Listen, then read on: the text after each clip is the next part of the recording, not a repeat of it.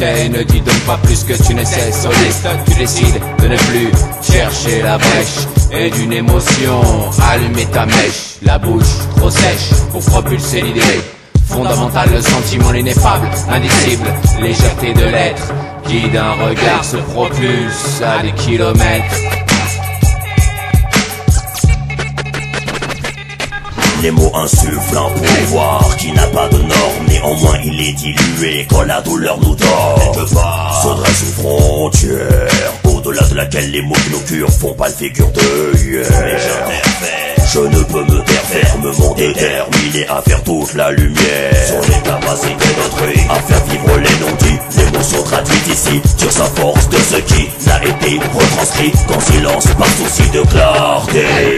On s'est compris.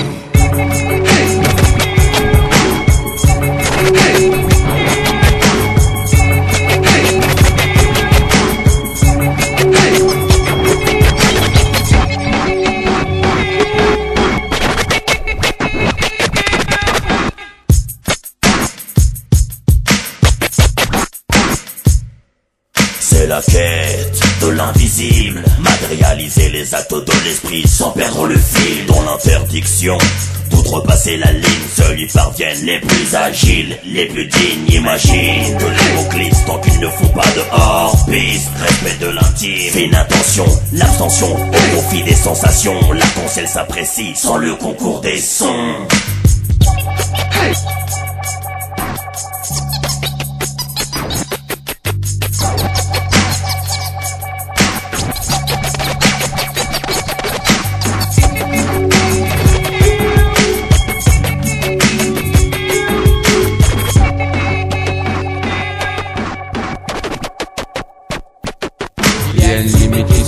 Tous les mots ne parlent pas, une pulsion et le langage est remis en question. T'as senti ça? La logique, la sémantique, amour, haine dépasse les mots. Trop de gêne pour peindre ce genre de tableau. Penser, passer par flash, penser, se projeter, un geste, un regard sont parfois si loquaces qu'aucun mot les remplace. Penser, se projeter, penser par flash.